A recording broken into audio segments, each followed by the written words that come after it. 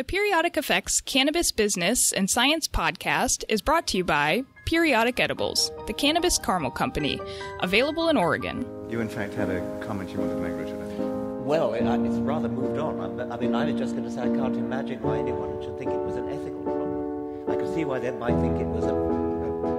Hello, welcome back to the Periodic Effects podcast. My name is Wayne, and I'll be your host. I own and operate an edible business in the Oregon rec market, and the Periodic Effects podcast will focus on the business and science of cannabis. And we upload new episodes every Monday night. And this episode is with Todd, the CEO of Harvest 360, and he's also on the board of the Veterans Cannabis Project. So Todd has a really interesting story. You know, he was in service for, I think, over 25 years, right around there, retired recently. During his time in service, overseas actually got involved with a hemp project, which was the first kind of exposure he had to the cannabis plant, learned more and more about cannabis, was really, really interested around kind of brain trauma, CTEs, and traumatic injury. We talk a little bit about that, some stories of, someone he worked with who he lost in the thought because of a brain injury that maybe hemp or these products could, as a neuroprotectant, have helped him, and also in the NFL and veterans, focusing on those two areas to help with a protocol he's developed. And Harvest 360, he's setting up an international broker, basically firm to take products, brands from the U.S., from other countries, export them. He's got a lot of experience in Europe. He traveled around there a lot while he was serving the country. And so a lot of great experience that Todd brings and has, and he shared his story with us. And I think you'll learn a few new things in this interview with Todd. Todd and I recorded this on October 30th, 2018. And before we jump into this podcast, I just did want to say thank you to everyone in the last podcast that signed up for our email list. And we picked a few. We sent out a few emails. We'll be sending you our seasonal caramel flavors soon. We did a hazelnut and vanilla chai. Those are non-cannabis, of course, but they are infused with terpenes. And we'll be getting feedback from the people that signed up that we sent a note out to, and excited to make the infused version of one of those two, release it around Thanksgiving to Christmas. So just want to say thank you for signing up for the list, and also thank you for providing some feedback when we send you the caramels. Just wanted to mention that. So we'll get right into this episode with Todd, and here we go.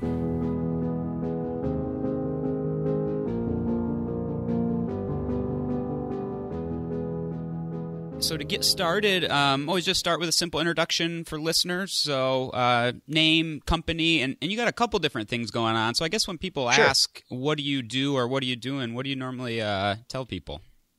Okay, yeah. So, I'm the CEO for Harvest 360. The back end of my company is based in Denver, Colorado, and I'm based in Kansas City, Missouri. So I'm the CEO of that company, but I'm also a board member on a 501c3 company called the Veterans Cannabis Project. Okay. And, being a veteran is something that is pretty recent for me because I just retired from the Army on January 1st of 2018. Okay. I wore the uniform for 27 years. And it's certainly a part of my DNA, and it's kind of an inspiration for me in terms of the population that I hope to serve, both active duty military personnel and especially the community that I'm now a part of, which is the veterans community, because I see that, we're in a real veterans healthcare crisis, and I'm trying to create an environment where we can provide really exceptional healthcare practices for veterans and civilians alike. Yeah, and I'm excited to get into that because I think it's such a huge conversation to have right now, and you see it finally starting to pop up everywhere now with cannabis becoming more accepted. So that'd be really interesting. I'd love to talk about that. When did you start Harvest 360, and how long have you been on the board for Veterans Cannabis Project? Let's see. I think Harvest 360, I think we're about a year and a half old now. Okay. I started that when I was still on active duty because, I wanted to be able to consult on cannabis and cannabis issues around the globe. And I've been a member of the Veterans Cannabis Project for about, I would say, just a little under a year. That's a great organization. It was started by this guy named Nick Etten, who is a Naval Academy grad. And, so he served his country. I served my country. We have a bunch of guys who are all veterans, and our mission is really to kind of elevate the conversation of medical cannabis and what the potential is there within Washington, to really walk the halls of our elected officials and talk to them about it, and also to access the Veterans Administration and the Department of Defense, where many of us still have a lot of close friends who are serving the country, and that I think can do with a lot of education and gain an understanding of what the potential is of medical cannabis. And when did Veterans Cannabis Project officially launch? And so they're mostly focused on Washington right now, is that correct? That's correct. Yeah, they're mostly focused on really moving the needle within Washington. And I think Nick's been doing this. He started this about 2 years ago. Okay. I don't recall the exact date. Like I said, I've been with him for about 10 months or so, and doing really well. I mean, the purpose of the organization was really to share some stories of veterans who are receiving great benefit from medical cannabis. And also to kind of educate those who are in positions to make decisions so that they can talk from a position of education about medical cannabis. Yeah, and that makes sense, I think, focusing on a single state where you can use it as a model and then into other states versus trying to take a national approach, which I could imagine would be so overwhelming and difficult to gain traction on. Yeah, and I mean, the approach we take is really that we have 30 states where you have medical cannabis access. However, veterans who are in desperate need of it can't really have access to it without getting sideways with the Veterans Administration. So we want them to be able to talk about their cannabis use with VA doctors, and also, really include that as part of their health and wellness regime.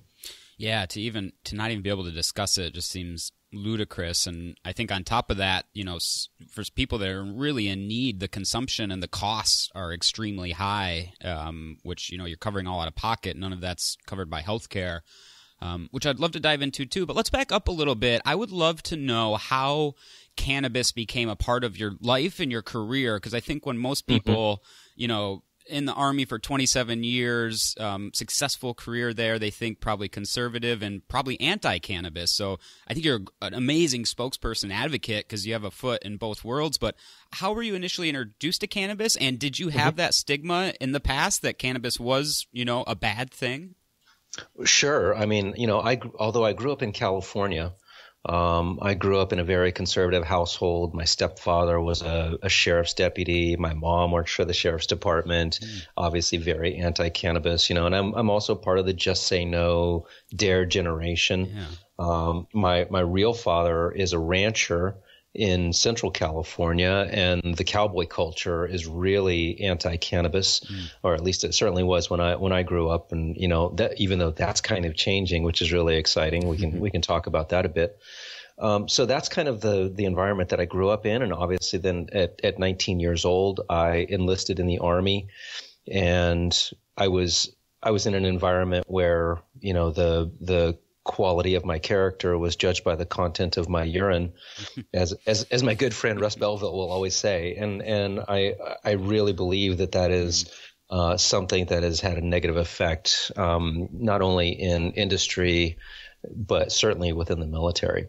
Yeah. So yeah. I was kind of anti-cannabis, even though I dabbled in it as a high schooler, but it was nothing serious. It wasn't a serious part of my life. Mm-hmm. Well, after I enlisted, I went to the West Point Prep School, and then I went to West Point. I studied there for 4 years. When I graduated, I was commissioned as an armor officer, and I served in 2 different combat arms units, one in Fort Riley, Kansas, another in Schweinfurt, Germany.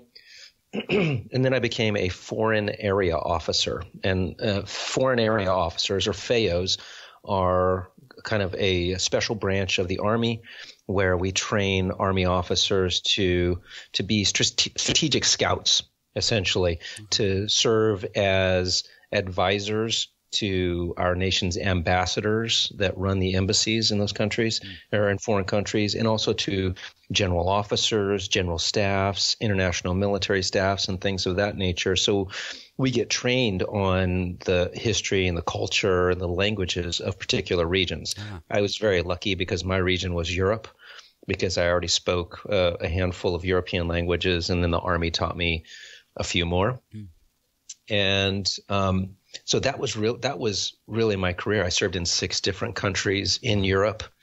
And like I said, the Army taught me 5 languages. But one of the most, I guess, compelling, or one of the positions that affected me the most actually was in Afghanistan.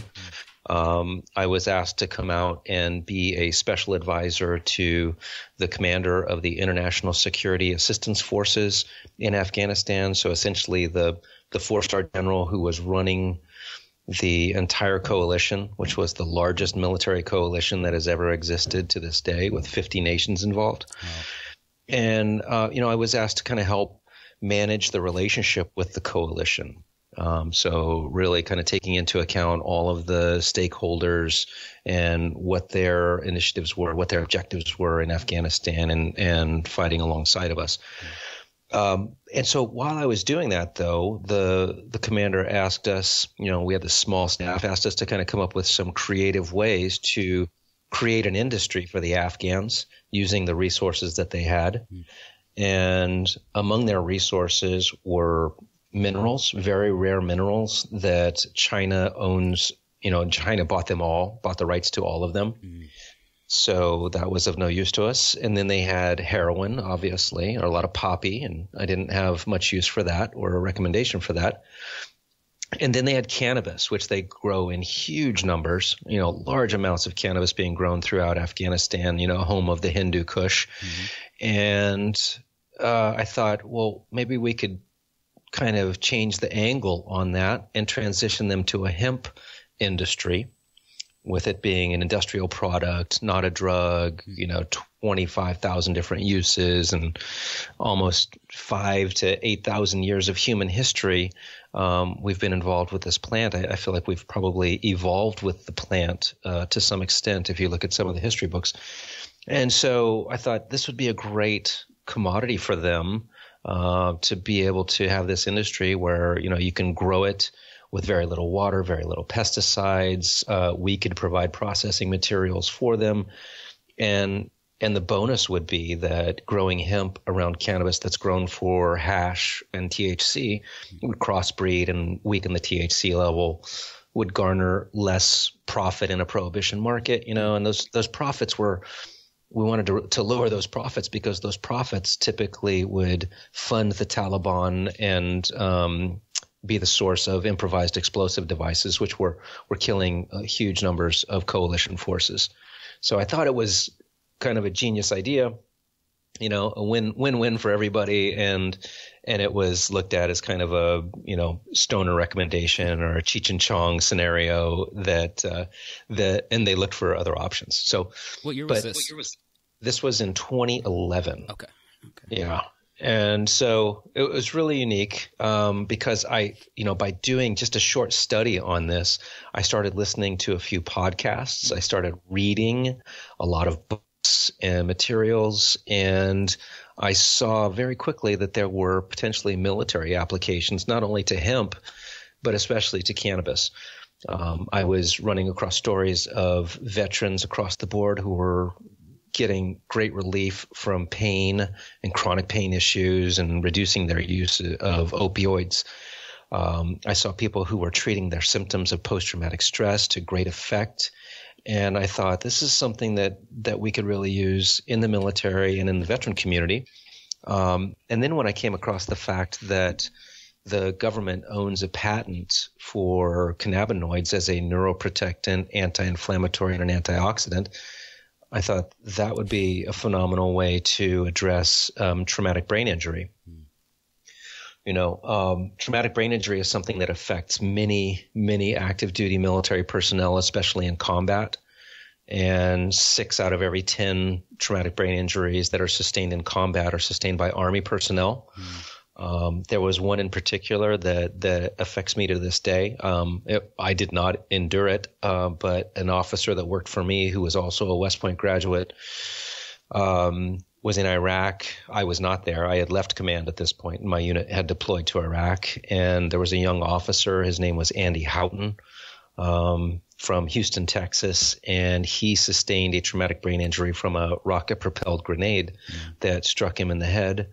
And our battlefield medicine today has advanced so much that they were able to stabilize him on the vehicle and evacuate him.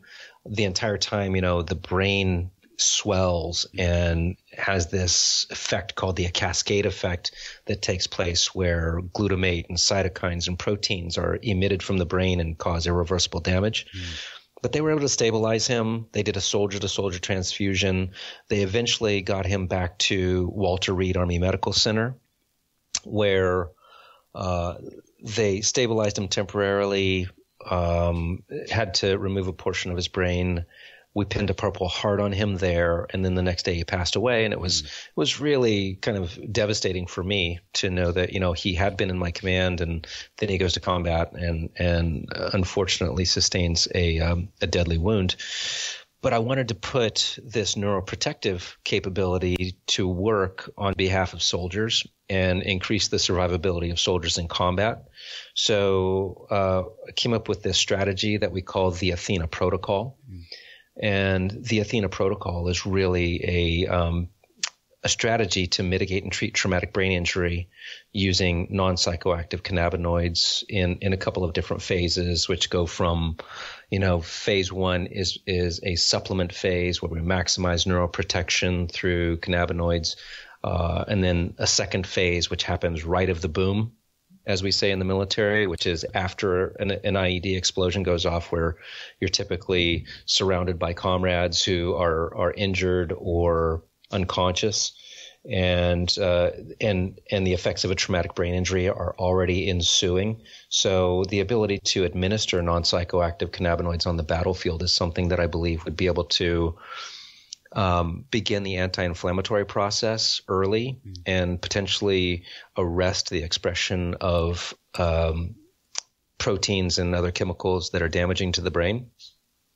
There's a follow-on phase, a third phase that would be administered by a medical professional, where we're proposing the monitoring of intracranial pressure and the administration of non-psychoactive cannabinoids to control the pressure so that they can hopefully go without, the barbaric methodologies that we use today of burring holes in people's heads to release pressure, and often ends in infection or death.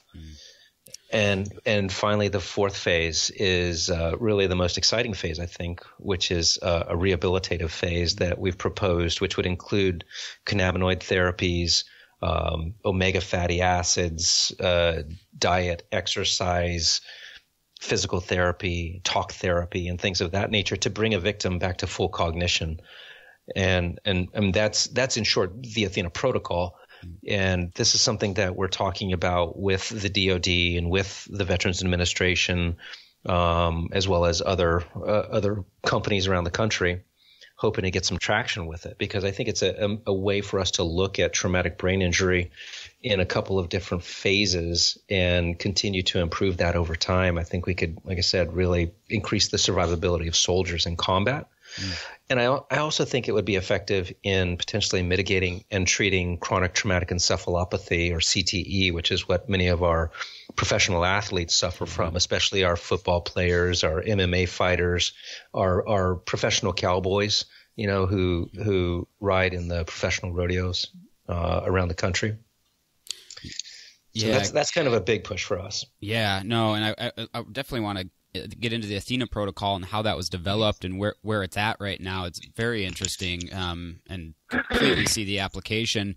To back up a little bit, during that time of finding those studies and working on the hemp project in 2011, and then starting to find cannabis studies and the neuroprotectant capabilities, and you're learning about all this, how was it, I'm just curious about the conversation with your peers at that time, or as you started to learn a bit about the history of cannabis and maybe how it was made illegal.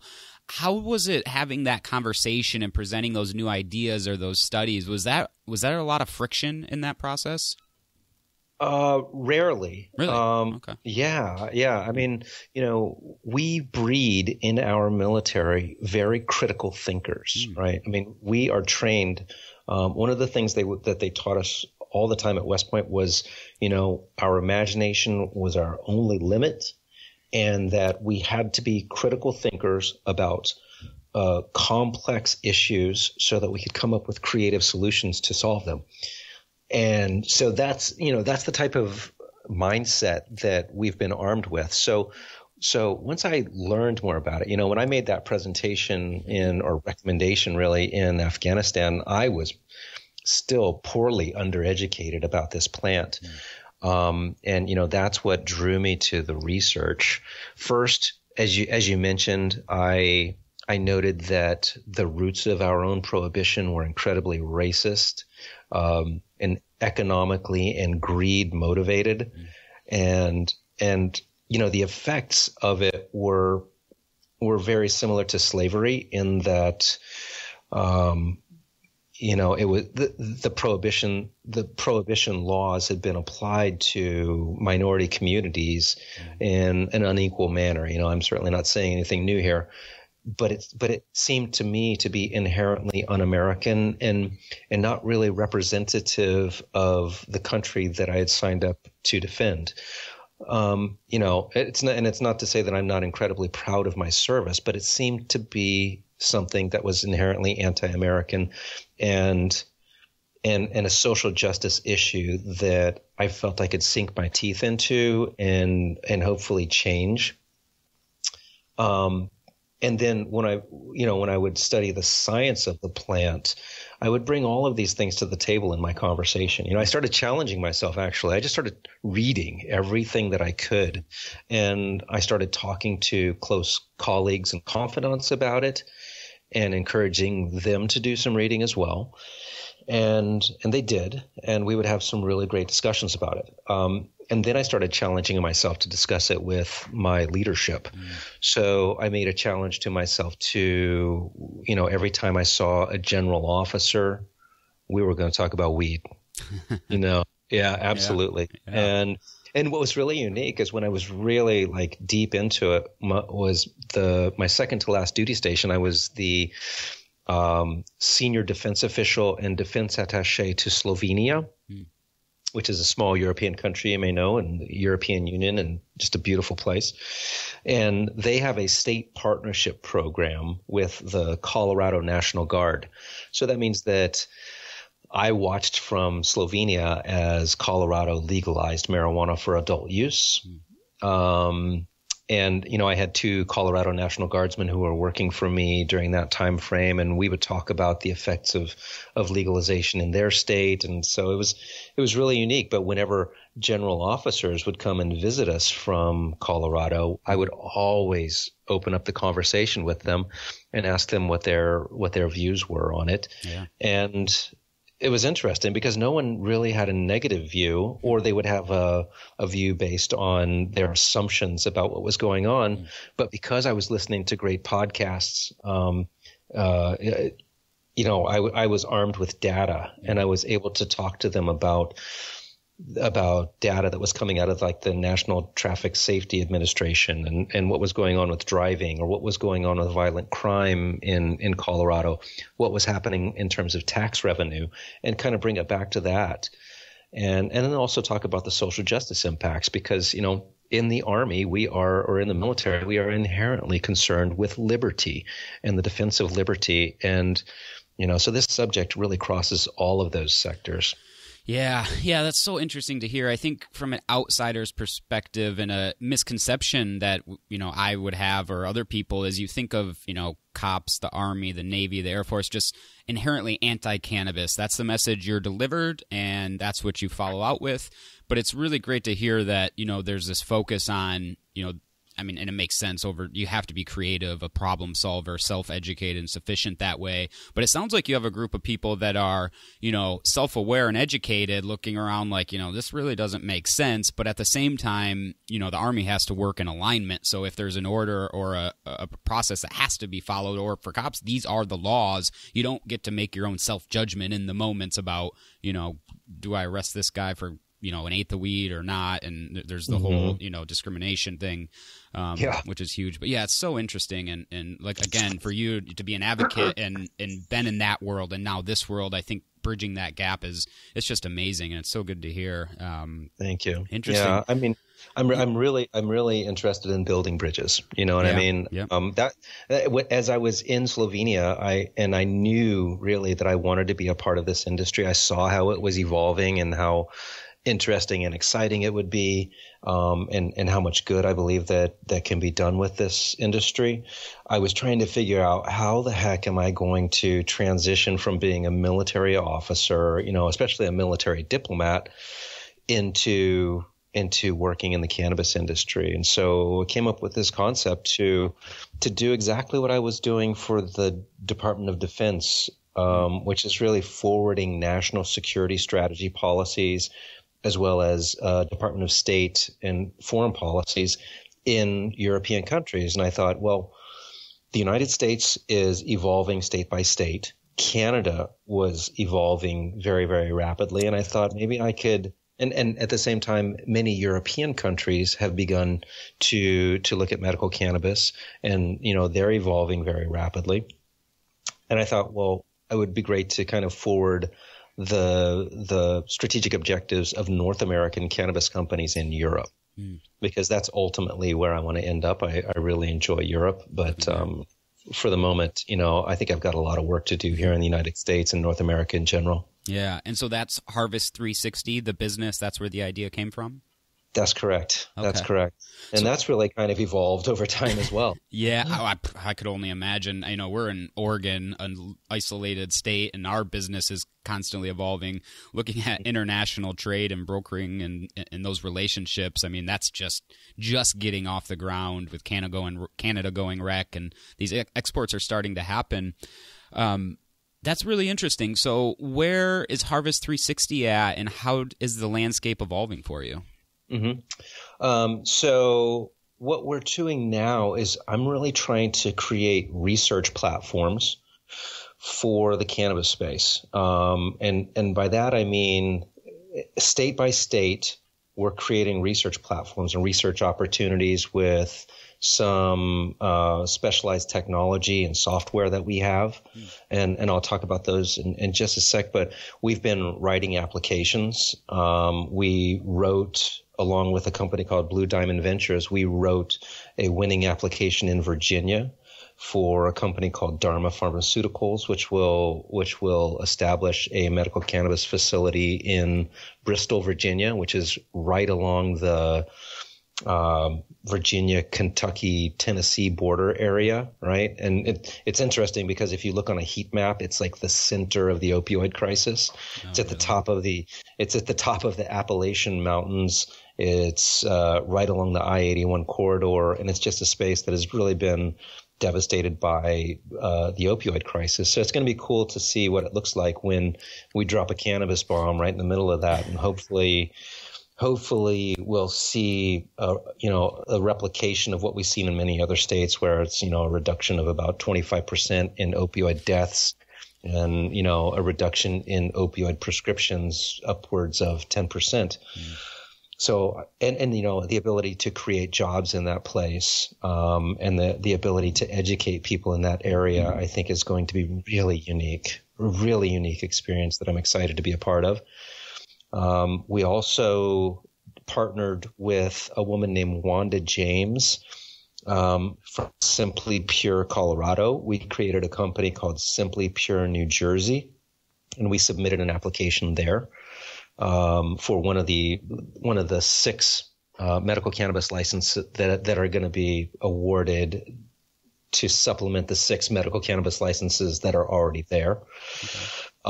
If you know anything about Wanda, she's a phenomenal person. She runs Simply Pure in Colorado. Her and her husband Scott, they're both. She's a Navy veteran, former Navy officer. No one's perfect. I try to hang around Army people, but these Navy people just keep showing up. Yeah. Her husband Scott is a Marine. And we put together a really phenomenal team that is just, representative of the society in spaces where we were applying in New Jersey, right? So everyone, either minority, female, veteran, or sometimes all 3, but I mean, beyond that, beyond just what we look like, as a team, each one of us a complete and total professional that has experience in the industry and has a set of values and goals that we're trying to achieve there. And that in that space, we would create another research platform. Research priorities for us will be treatment of pain, reduction of opioid usage, treatment of symptoms of post-traumatic stress. And I always break it out into symptoms, insomnia and anxiety, depression, things of that nature, because post-traumatic stress is such a complex beast. But I think cannabis is going to be a really exceptional tool to address many of those issues. Yeah. And then finally, in both of those places, I'll be looking to treat traumatic brain injury and develop aspects of the Athena protocol. So, and I'm sorry, and I just want to say that we'll also be pursuing a license in some form or fashion in my home state now of Missouri. Okay. It's not my native state, but it is where I live today. And Missouri is going to vote on November 6th. Just next week, we're going to vote for medical cannabis. And I've been a big part of the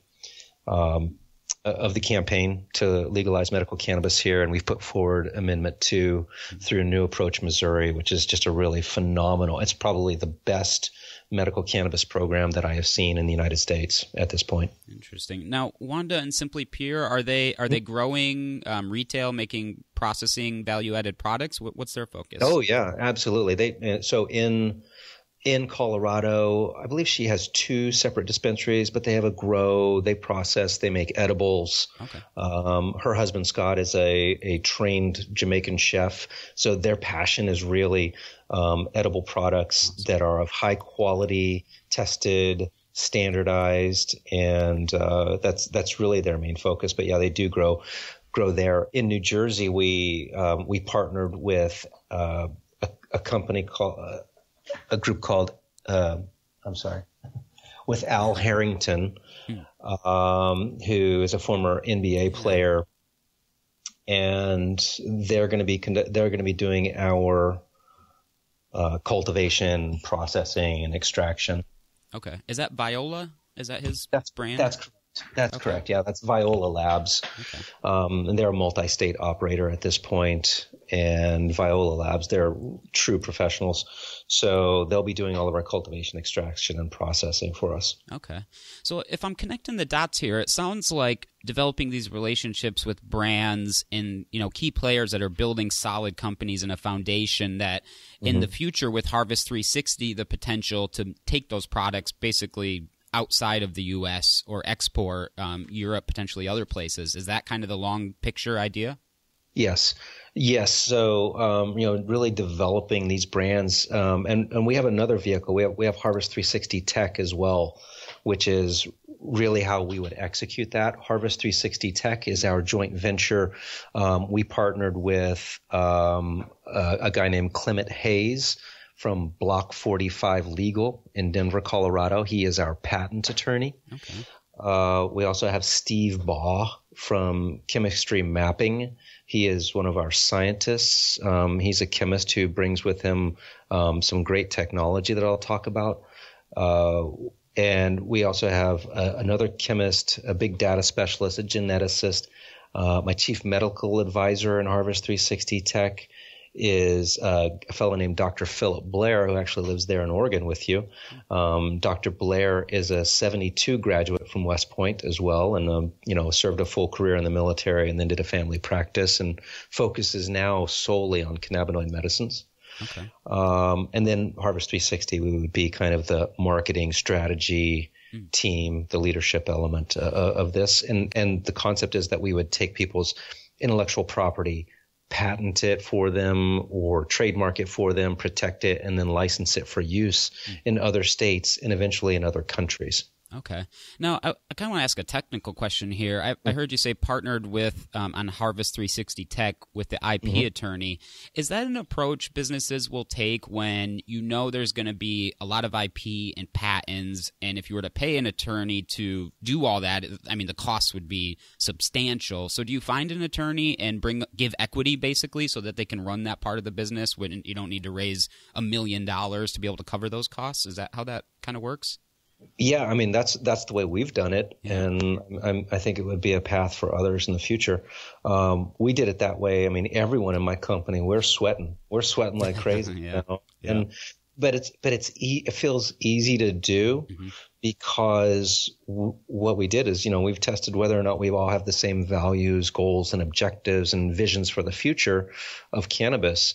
And we all came up with a resounding yes. And that's why it's so easy to work with these folks. I think we're very close to being capitalized in some form or manner and really employing all of the talents that we have coalesced in that one company. Okay.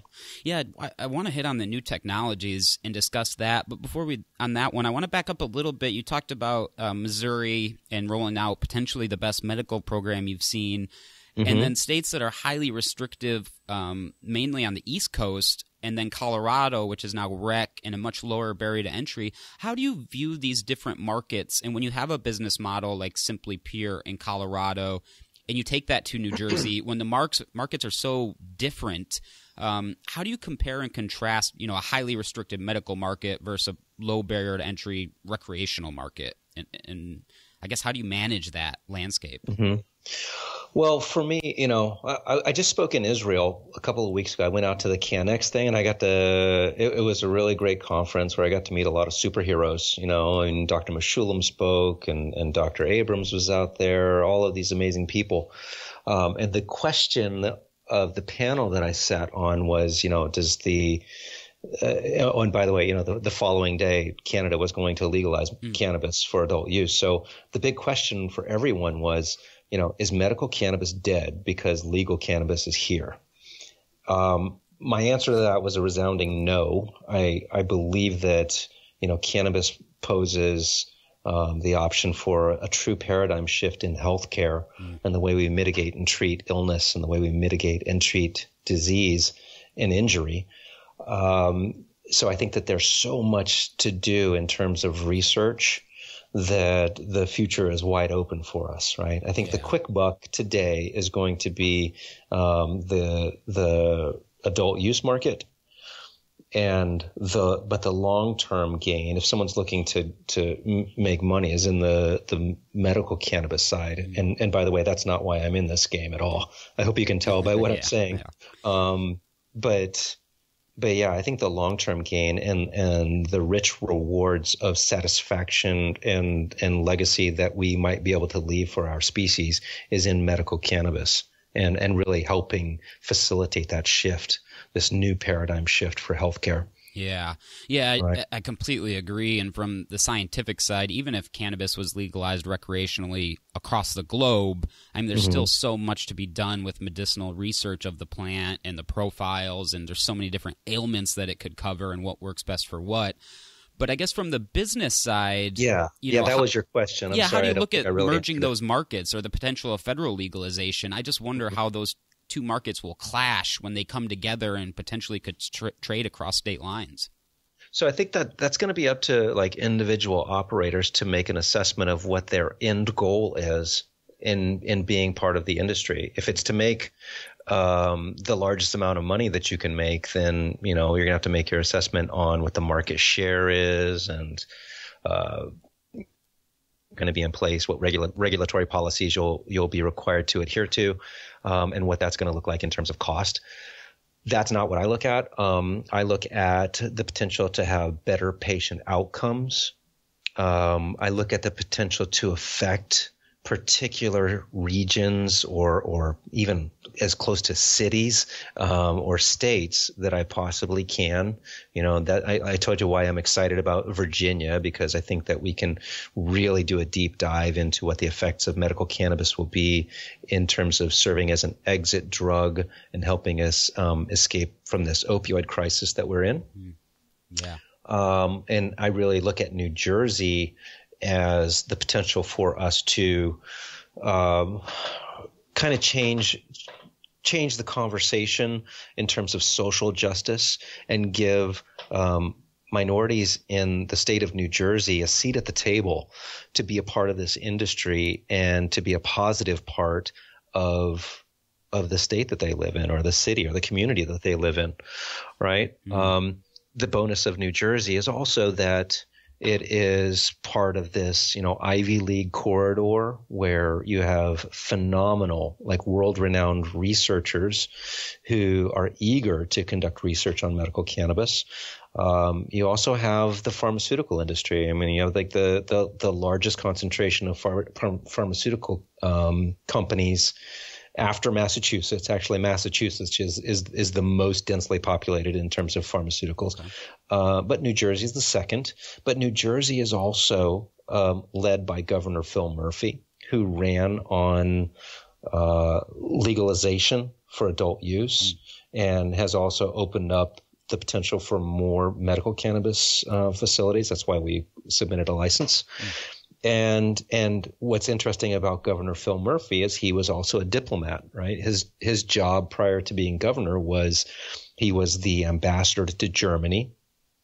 And so he understands a little bit about international trade, international research, and recognizes that the cannabis industry is the future, and we have to be prepared for international trade and research in these products, especially at a medicinal level. Mm. So I think that's what's exciting. Mm. What's exciting for me about Missouri?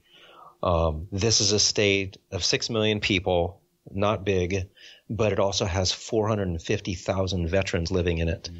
Mm. And this is a demographic that I am a proud part of, and it's a demographic that I want to help both medically with access to high-grade medical cannabis in all of its forms, right, from flower to oils to topicals and edibles and things of that nature.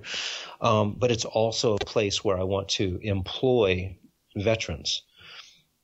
That's one of the big things for me, in a state where we have 450,000 veterans, around 7% of them are unemployed. Mm. And I think that the cannabis industry is a space that is ripe for veteran participation, right? Every operator, every dispensary owner, every cultivator that I ever speak to says that they want to hire veterans, but they don't know how to access them. Mm. And I want to create a platform where they can access them, where we can train them and bring them into the industry, because, I mean, they're the perfect employee, right? They're trainable, they're disciplined, they are experienced, they know how to work as a team, and I think most people would agree that they'd be a really phenomenal addition to any part of the industry. Yeah. Yeah, definitely. And with your, strong network, and I'm assuming you have a lot of conversations with government officials and people in that system, is there any talk or word around federal legalization or moving steps, or even for declassification in the United States right now? I mean, we have so many states that are medical, over half. Recreational is coming online in multiple states. Is that conversation happening in the halls of the federal government? I think so. Yeah. I mean, most politicians are recognizing that cannabis is way more popular than they are. And this is no longer a fringe issue, right? Yeah, I mean, your grandma's asking you questions about it at Thanksgiving. And this is not a fringe issue. And this is an opportunity for even conservative politicians to kind of look a little edgy, a little sexy, and say that they're, out of the box thinkers. And I think it's going to happen sooner than we think. I don't have any inside information if that's what you're asking. Well, but yeah, if you got it. but I do know that, as part of the Veterans Cannabis Project, I did coordinate and participate in a meeting with the Veterans Administration Division for Research and Development. And they were incredibly welcoming. They were very warm, and they recognized that the team around the table were allies who want the same thing that they do, and that is the best medical care possible for veterans, and a common recognition that we're in a veterans healthcare crisis. And I think what we were bringing to the table for them was experience and a level of education, both socially and scientifically, on cannabis that they maybe had never heard before. We also brought to their attention that other strong allies and partners of the United States, such as these are strong NATO allies, for example, from the North Atlantic Treaty Organization, such as Canada, who provides medical cannabis for their veterans, and Germany, the Czech Republic, Holland, or the Netherlands, all provide medical cannabis for their veterans. And the same thing takes place in Israel, which is obviously kind of the home of cannabis research. Yeah.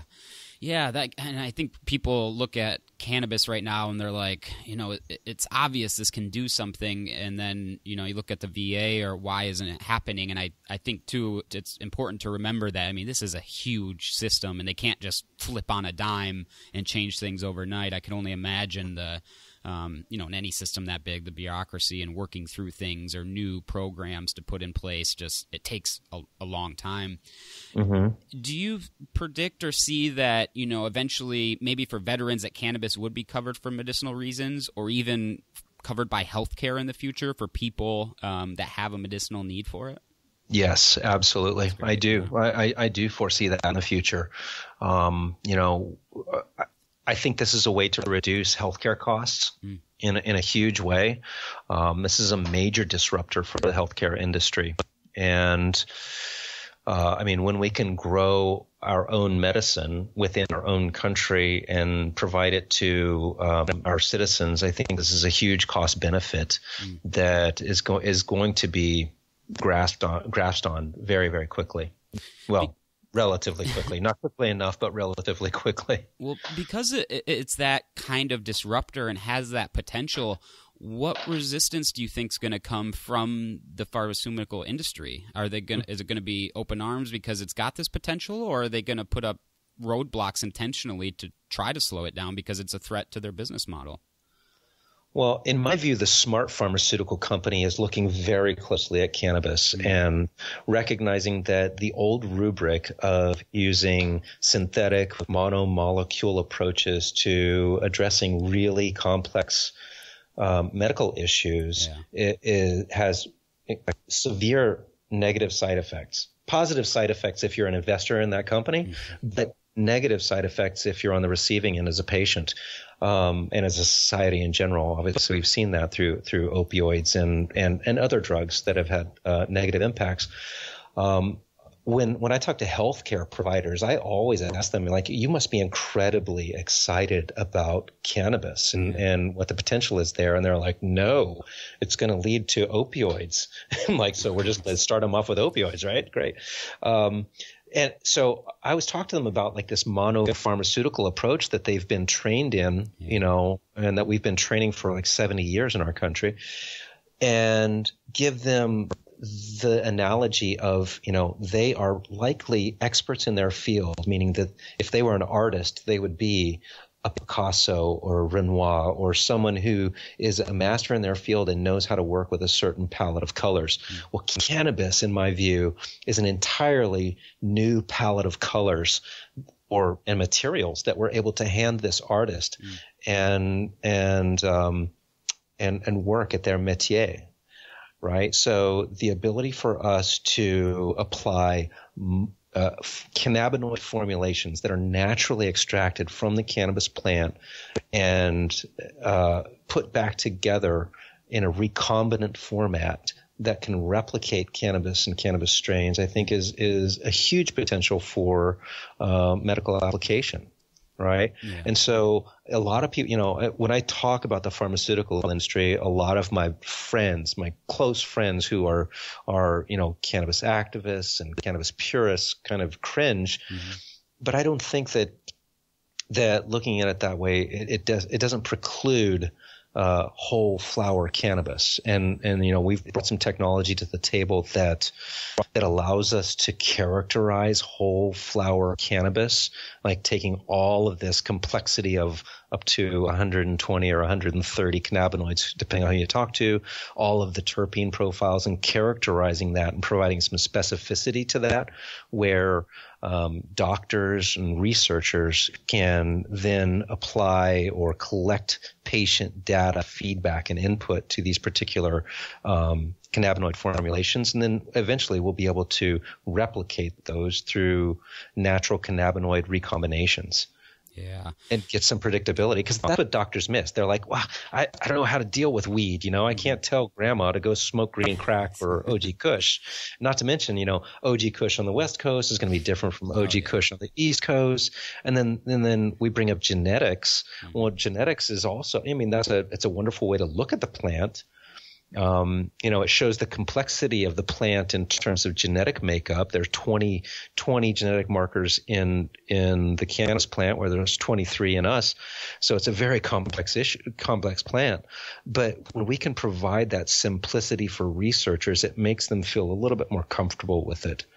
Like they can actually get some data out of it. Yeah. I had a couple episodes ago Dr. Pollack on from Thomas Jefferson University, if you're familiar with him, and that's one thing we discussed was the kind of Western medical approach, which is isolated compounds, studying those one at a time, and how cannabis, there's synthetic THC, but it's reported doesn't work nearly as well, causes nausea in some people. And so how do you test and verify this plant that has 150 different compounds in it all working at once? It's a very interesting challenge. And so we talked about some new technologies, and it sounds like you were kind of alluding to that you're going to simplify that, or maybe have some solutions around it. What are you working on, or what new technologies are you really excited about? Sure. Well, this is one that we would certainly employ in New Jersey, Virginia, and Missouri, and anywhere else. People can certainly license it. So we have this concept, or not this concept, we have a technology that's already working that is essentially chemistry mapping, and it's a methodology of characterizing this complex cannabis plant and mapping it on a 3D map, with an X, Y, and Z axis, onto a single point. Meaning that this one flower, for example, that has 27% THC and 1% CBD and has CBN and CBG or any other cannabinoids in there, as well as a range of different terpenes and phytocannabinoids in the plant. And we do 3 separate chemistry analysis of the plant, overlay that with an algorithm that then is able to map it onto a 3D map on the X, Y, and Z axis, right? So providing this specificity. And then we connect this with back-end software that allows a doctor and a patient to have a conversation and provide feedback to that patient's response to that particular sample of cannabis. Okay. And within that, we'll be mapping the effects of the complex flower. I see. So it's really creating this map that identifies this strain and profile is almost exactly the same as this one, and then using that in the field to tie it to what ailments does that data point or that strain profile really help or work for, and then mass data basically to create that system. Is that accurate?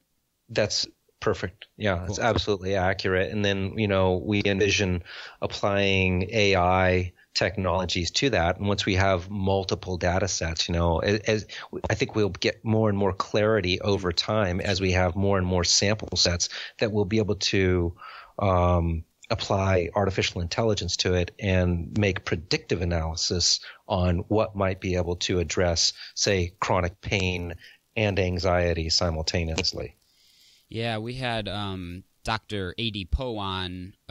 She's wonderful. Another Missourian, Yeah. I think it was episode 21. If people haven't listened, she's a neuroscientist, PhD, and doing something kind of similar, building an app to basically get big data from, and it sounds like maybe she's more recreational patients or medicinal use, but what is this strain and profile helping you for, and kind of trying to aggregate that data in a similar way, maybe with a different approach, but fascinating way to approach it. And it makes sense. I can't see any other way when you can't isolate one compound and say it works for this.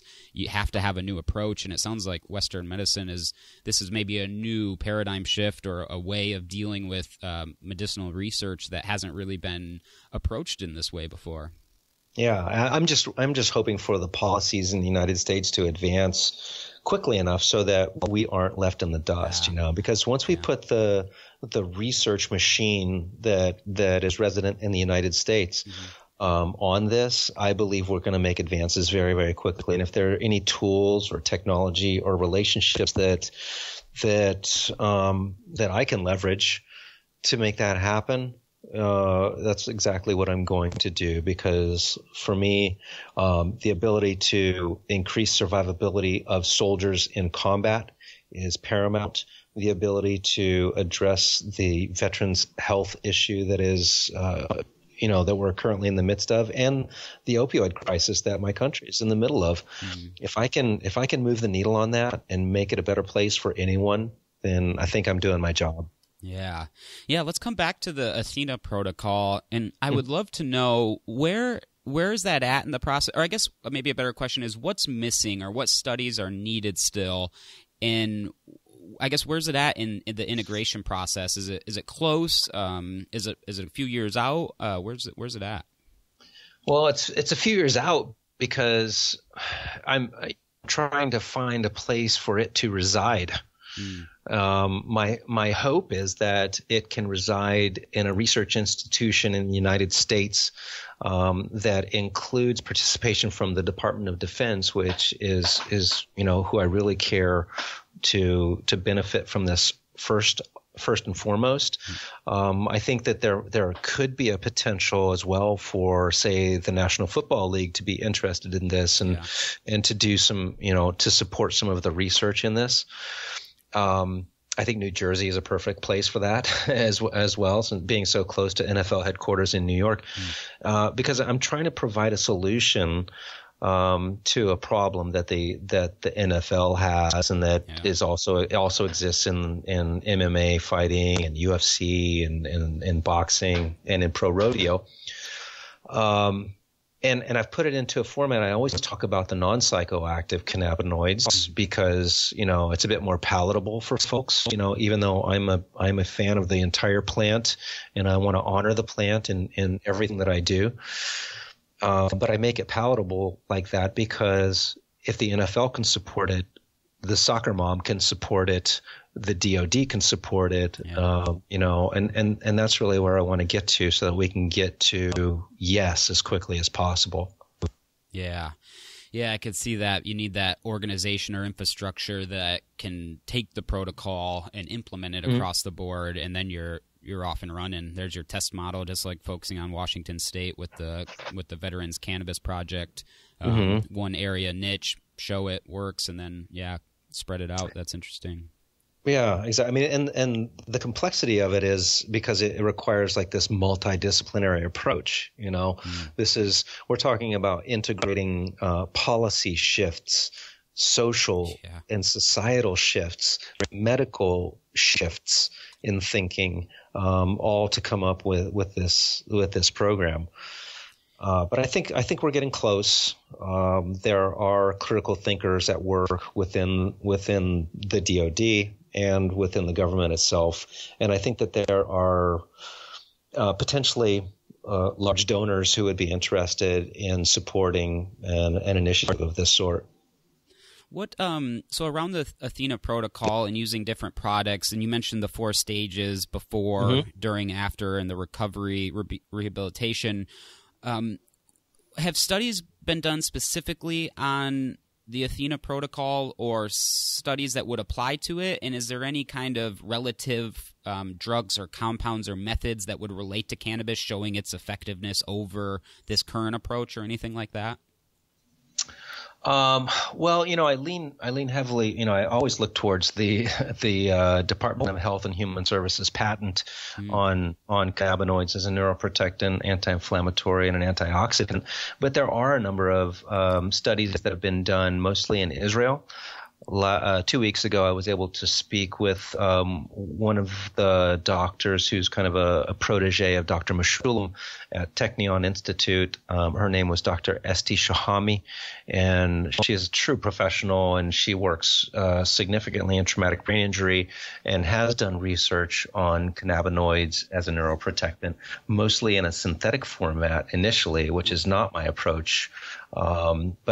But I believe doing this with naturally extracted cannabinoids would have similar effect. Yeah.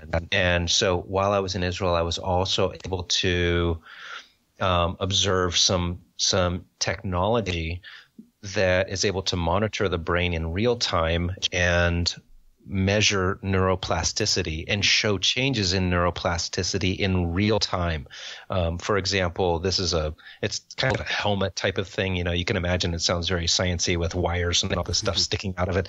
But, they showed me videos of people wearing this and what the image looked like on the screen, and then with the addition of cannabinoids, how the neuroplasticity is returned almost immediately. So that was very inspiring to watch that, and I think it's something that will allow us to collect data on this and show the efficacy of our approach. Yeah. What year was that patent by the United States filed or awarded?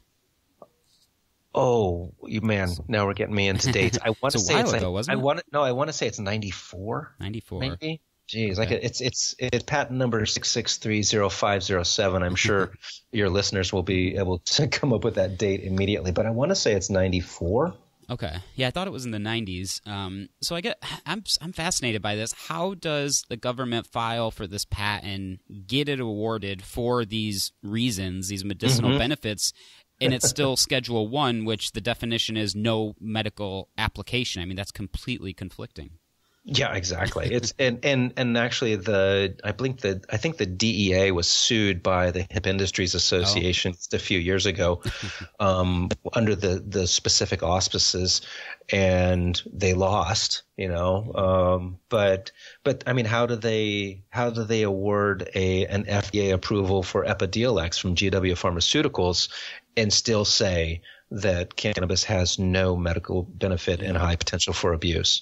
It's just it's really unnerving. It's really frustrating for anyone working in the space. Is the process to deschedule just that hard and intensive, and too many approvals to get it to go, or is it something that could happen overnight potentially? Well, no, I don't think that I'm not sure that it could happen overnight. Okay. I've heard tale that the president has the ability to deschedule or reschedule. There are a number of different arguments, and I'm not an attorney, nor am I a doctor. What the hell am I doing talking here? But really, it's pretty complicated. I would say that there are a lot of politicians who would get in the way, basically because if they didn't, they would probably lose a lot of donations funding to their campaigns. Yeah, it's I have the same conflict. I pay, we have an edible business, and I pay federal taxes.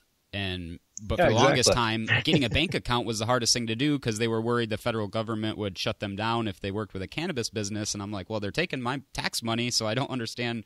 Is that not laundering, or what's going on here? I'm so confused. But nothing's ever perfect. So we're making progress, though. Yeah, exactly. As long as we have constant forward motion, and I think for me, the end goal in mind is to retire one day in the long, far, far future, but having left a positive mark on our society by creating and being part of a really responsible and respectable cannabis industry that, as I said, will be this, provide the impetus for multiple paradigm shifts simultaneously. Yeah. And to be clear, those paradigm shifts are in social justice, right? Once we take away the number one reason why African Americans and Hispanics are often thrown up against the wall and having their pockets emptied out, because having their Fourth Amendment rights violated, because once we make cannabis legal, the smell of cannabis is no longer a reason for anyone to do that. So social justice is a big piece. Economics. In terms of tax revenue that will be generated from the cannabis industry, it's going to be a major contributor to our society, both on the state level and eventually on the federal level. And we're also going to create hundreds and thousands of jobs in state by state, because we're really building an industry from the underground up. This is an industry that has existed since the beginning of Prohibition, and if we are able to elevate it and really reward the employees that are working for us, and put people to work where they are paying taxes, but where they also have things like health insurance, and retirement plans, all of those things could make this a really phenomenal industry. The third major paradigm shift, in my view, will be in agriculture. Yeah. Right? The infrastructure Well, in a number of different ways. Because of this plant that we focus so closely on, we're really making some efficiencies in cultivating this plant, right? We're looking at reducing costs, the use of water, the use of electricity, and keeping it as natural as possible. Everyone has always told me that big ag has so much to teach us about growing plants, but I think it's absolutely the opposite way. I think that we have a lot to teach big ag. And if we can transition and transfer some of these efficiencies to big agriculture, I think that we can begin growing more food indoors and move that food production closer to population centers and reduce the carbon impact of food cultivation and change the way we feed our societies. I think that's a big piece. And I think that goes to kind of changing the infrastructure in some cities, basically making cities of the future out of the cities of the past, using current and existing infrastructure like shopping malls, for example, which remain abandoned around our country because no one wants to go to a shopping mall anymore. My proposal is, why don't we start growing food in those spaces so that we can have hyper local food in our shopping centers, our grocery stores. Yeah, that's interesting. I think with agriculture or new technologies anywhere, you could talk about the electric car, and you see this new technology or hemp for fiber or cement, and you're like, well, this is better. It's more sustainable. It's lower cost. But I think you sometimes forget about the amount of infrastructure that's in place and what it took to get to that point, and just to change technologies where that infrastructure is now obsolete. I mean, that's such a long process in and of itself. So that shift in how we decide to run agriculture and grow our food and all the other things that come with it is fascinating. And I could just only imagine the potential and new ways of doing things now that, especially with the internet and how fast progress is moving just in general. It's very exciting times and living through the middle of history. Yeah. Absolutely. And so that fourth paradigm shift, I think we've already discussed, which is health and welfare and the way we'll treat patients in the future with cannabis as a first line resort rather than a last resort. Right. Yeah. Yeah. Well, Todd, thank you so much for coming on today. Before I ask where people can find you or what you're working on, I normally ask guests if they're hiring. I'm not sure if Harvest 360 or you're looking to hire outside help right now, but if you are, you could mention that. But is there any other projects or initiatives that listeners might want to get involved with or would be a good fit for? Well, yeah, I would say that, if you are a veteran or interested in forwarding veterans initiatives, especially access to medical cannabis, please look to the Veterans Cannabis Project. We're always looking for donations, and those donations essentially go towards bringing veterans to Washington so that they can tell their stories to decision makers, because the stories are what are going to change minds and change policy. Is Harvest 360 hiring? It kind of depends on where we are. We're certainly going to be building out facilities in Virginia, building out in New Jersey, hopefully if we are awarded a license for Simply Pure New Jersey, and then eventually in Missouri. But right now we're kind of we're pretty nimble. Right now we're small and nimble, but I believe that we're going to have an expansion here very soon. And you can find me at harvest360.co. Okay. And you can find me on LinkedIn. Everywhere is by my real name. I've started to tweet and everything now, So I probably need to up my Instagram game, because I'm told that the cannabis industry lives on Instagram, but I don't grow any flowers. I do, but I do love that flower. Yeah. And then finally, I would say that I always end all of my conversations or presentations or speeches or discussions with folks in that if you're making a dime today in the cannabis industry, I would ask that people continue to give money to an activist and support activism around the country, even in states where it is legal, because, it's not perfect yet. And those activists and the underground that brought us here, we owe a great debt to, because they risked their time and in many cases their freedom to bring us to where we are today through a lot of hard work. So I'm incredibly grateful to them and stand in awe of those types of people. And I'm proud to consider myself an activist today. If you're in Missouri, come out on November 6th and vote to put Amendment 2 to the forefront and make medical cannabis legal in the state of Missouri. All right. Yeah. All right, Todd. Well, again, thanks so much for coming on. I mean, I really appreciate you sharing your story and your past experience, and now, activist and educator around cannabis it's so needed and it's huge, and I just really appreciate what you're doing. So thank you for your time. Thank you. Thanks very much, Wayne, for the platform. And thanks for what you do, because giving us a voice and talking about this industry is what's going to make it really, really great. I mean, if there's anything that can make America great again, it's cannabis. And I'll go with that campaign. Yeah. Yeah, absolutely. Absolutely. You have a wonderful day, and thanks again. Take care. Todd. Thanks. All right. Thank you so much for tuning in. Hopefully you enjoyed that one with Todd. We'll put in links to his company, Harvest 360, and the Cannabis Veterans Cannabis Project in the show notes. If you want to follow up and look into those, learn more, check out the show notes on our website. And that's it for this week. So thanks so much for tuning in again. And like I said in the intro, thank you if you signed up for our email list. We're going to be sending out, or already have sent out, our seasonal R&D flavor batches we did. So we'll be excited to get some feedback from you on those. And that's it. So we upload new episodes every Monday night. If you enjoyed this podcast on iTunes, leave us a review, rating, and subscribe. We would greatly appreciate it. And that's it for this week. So we'll be back next week with another episode. Thank you, everybody. The ideas presented in this podcast are meant for general informational purposes only and should not be considered professional advice. The Periodic Effects Podcast, Periodic Edibles, and all affiliated subsidiaries disclaim any liability for any damages arising out of reliance on the information presented. Please consult licensed professionals for any medical, legal, or business advice.